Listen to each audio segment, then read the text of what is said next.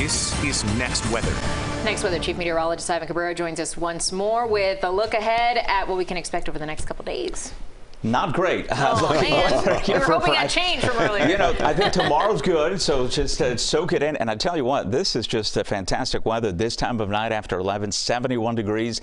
The dew point's 59. That means humidity is just as excellent as it gets. Very low and a light wind. So enjoy it, soak it in tomorrow. I think a similar day to today. Probably get close to 80 degrees again. What we won't do tomorrow is that 63, and those upper 50s are gone. East wind is moderating temperatures, and so we'll stay in the 60s generally for tonight. But not bad at all. Next radar network is quiet. High pressure still across the southeastern U.S. This would be great if we could just park these here for the next few days and into the weekend. Problem is, these are going away, and there's an area of low pressure that's going to take center stage here as we continue to monitor it. And really, it's just a shield of rain that's going to be coming in rounds. Won't be raining every minute of every day, Friday through Saturday, but a good chunk of it will be. There it comes. This is hard to just miss. I mean, we're right in the middle of the path of this low, and it is going to be bringing us several rounds of very heavy rainfall. So a next alert for both Friday and Saturday. And I think both days we have the potential for those threats that I've been mentioning as far as the flooding and certainly severe storms. Not out of the question. Level 1 of 5 from the Prediction Center, but still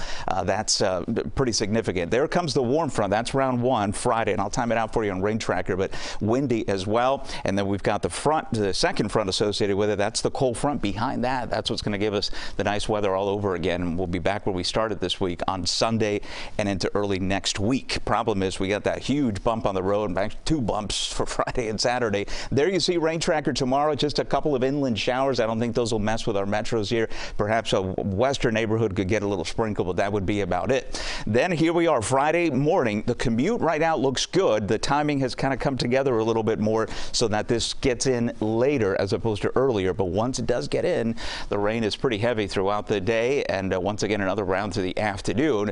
And in fact, that is not the end of it here. We'll keep rolling this, and there you see Saturday. That's the cold front that is going to be moving through, and out ahead of it, more heavy rainfall and more potential severe weather Saturday morning before we finally clear things out. It is quite something. I don't think we've seen something like this, in fact, in quite a while.